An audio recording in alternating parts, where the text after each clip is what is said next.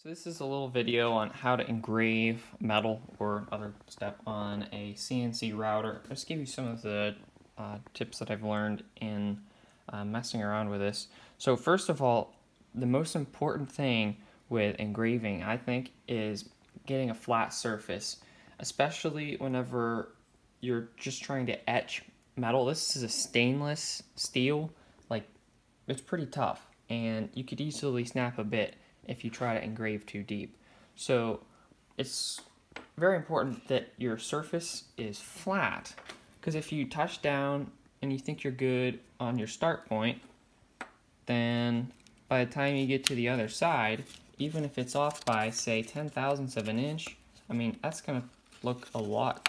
First of all, if you're using a V-bit, it's going to, the text is going to get wider, and you might actually damage the bit.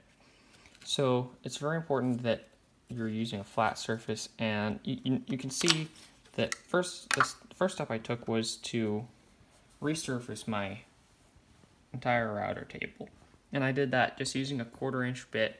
I probably could have used a bigger one, but you know, a little bit of patience and it'll get done. And then secondly, I made from a little piece of scrap a pocket for the exact shape that I was going to be using, so that I could take my sample and drop it in. And I had to experiment with the size a little bit, but once you get something that works, just make sure it's clean in there. Alright, you should just drop right in. And this may not be the one that I used. Let me try my other one. I think it will probably... It's not a bad thing if it's to be snug. In fact, I would probably rather it be a press fit, because I could always drill a hole in the back and push it out. What you don't want is to have your sample sliding in here back and forth as the tool is engraving. So what this does is it creates a milled flat surface and barriers to keep your part in. Obviously, if you're engraving a very large sheet, then that's going to require a different type of fixturing than little parts like this. For that, you might use a lot of tape or spray adhesive.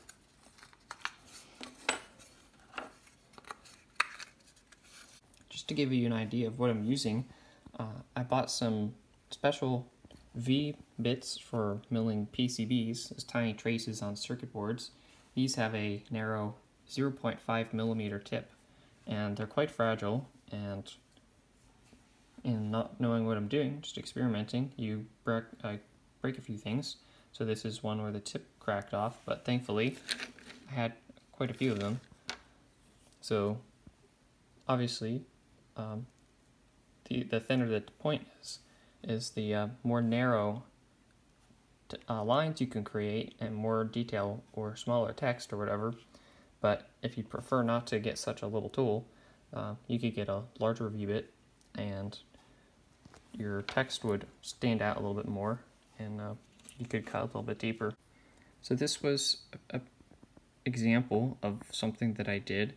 It's about 10,000ths of an inch. In the program, it's 10,000ths of an inch, but that's not an actually 10,000ths of an inch deep cut.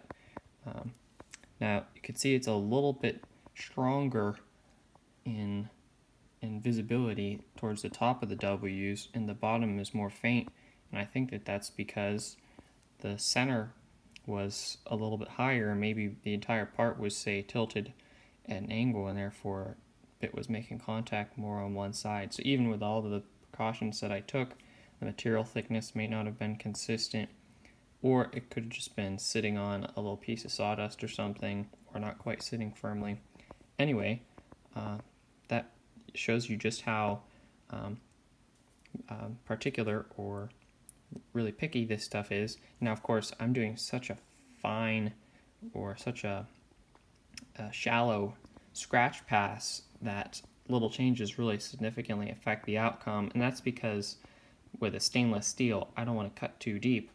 And I can show you what happens if you do try to cut real deep in steel, because I started off on some more crude stuff, and you can see that these W's I'm not sure if you, let me see if you can get a little closer. It's pretty crude, but there's more black around the borders of the text, and there's actually, you feel it, it just feels like sandpaper. The little burrs don't come off cleanly, and I actually did cut using oil. That's another thing I was going to suggest, is whenever you, just before you get ready to start, put a little drop of oil on the first letter where it's going to be, and as the tool cuts across, it will drag that oil, or you can just put a little bit of oil on the surface of the part, and that'll help lubricate. Obviously for plastic and wood, like, that wouldn't be required, but for stainless, I think it certainly was. Well, on your computer, you can make all the program you need to create the text, G-code, to run on your machine. And I, for simple stuff, really like this online program called JS Cut, and it's SVG based, so any program that makes a vector graphic, like perhaps Illustrator, but I use Inkscape. Just draw your shape, and then you can choose different types of operations. So this is actually a simulation of the pocket that I created to put my stainless steel sample in, but I also use this program to make the lettering, and I'll show you how you can do that in Inkscape. Just start by drawing your text.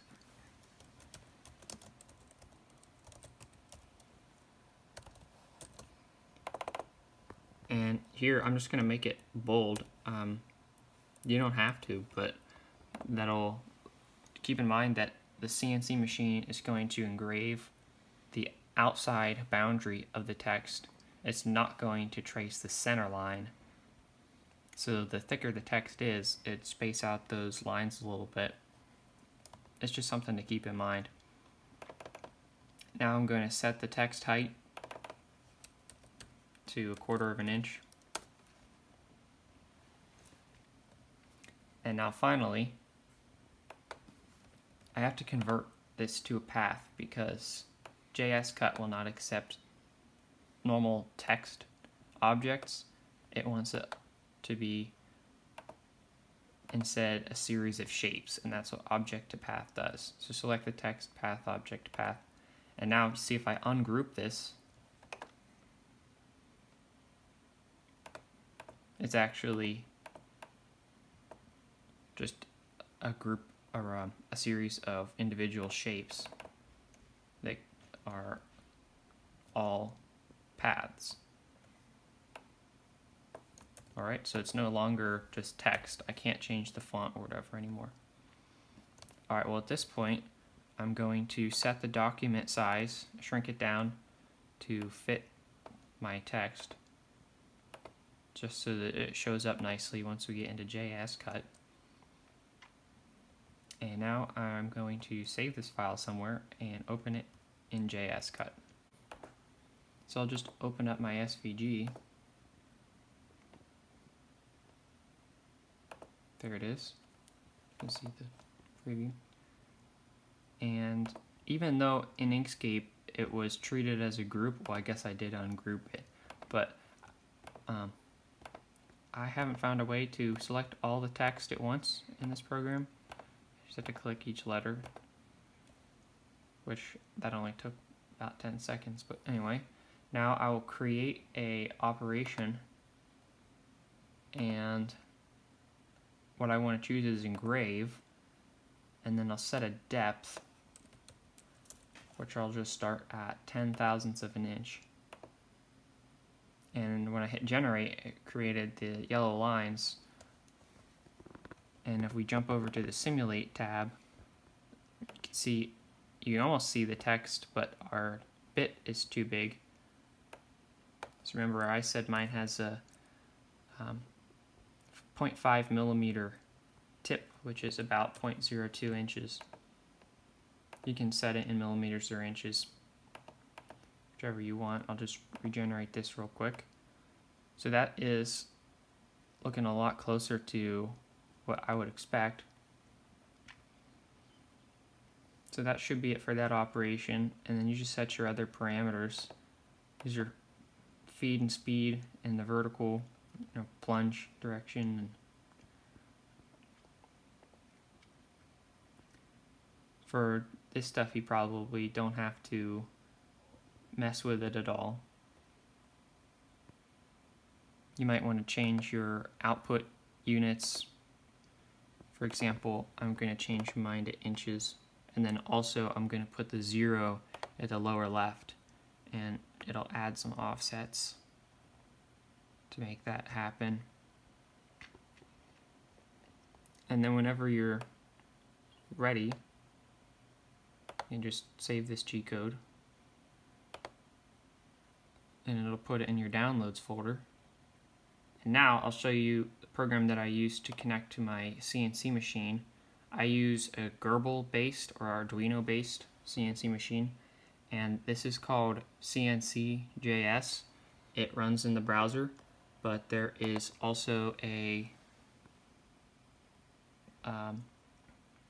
terminal command line program that has to run in order to make the link from the serial port to the web browser. And then once it's connected, you can see I have a digital readout and the ability to move my machine. And here I'll just hit upload, and I'll choose the G-code file that I made. It should be in my downloads, and there it is. So at this point, you can jog the machine to the start coordinate and click the 0 outwork offsets on X and Y, and then bring your Z down to the final depth, and then 0 that out, and then you can start it. And I would recommend using a piece of paper to gauge the depth of your Z. I can show you what I mean by that.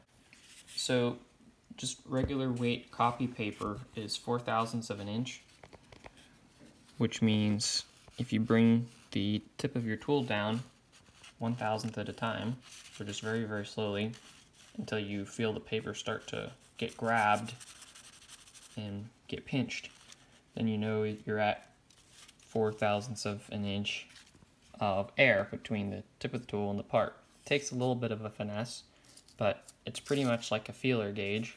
I guess you could use a feeler gauge if you wanted to, but I used a piece of paper. And then you just compensate for that in your program. If your program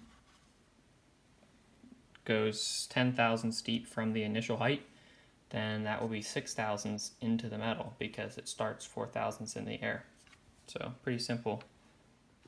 I want to give a note about the spindle speed.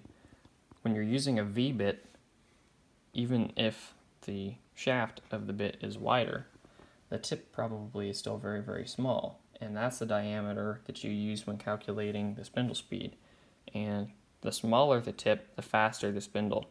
So for this one, because it is so small, it removes such a tiny amount of material with each revolution that in order to keep up, you have to spin it crazy fast. So I have mine set to, well, medium, but this is a 35,000 RPM spindle, so I would expect that that's about 20 to 25,000 RPM. And for as shallow as I was cutting and being probably a little bit conservative, it was working very well.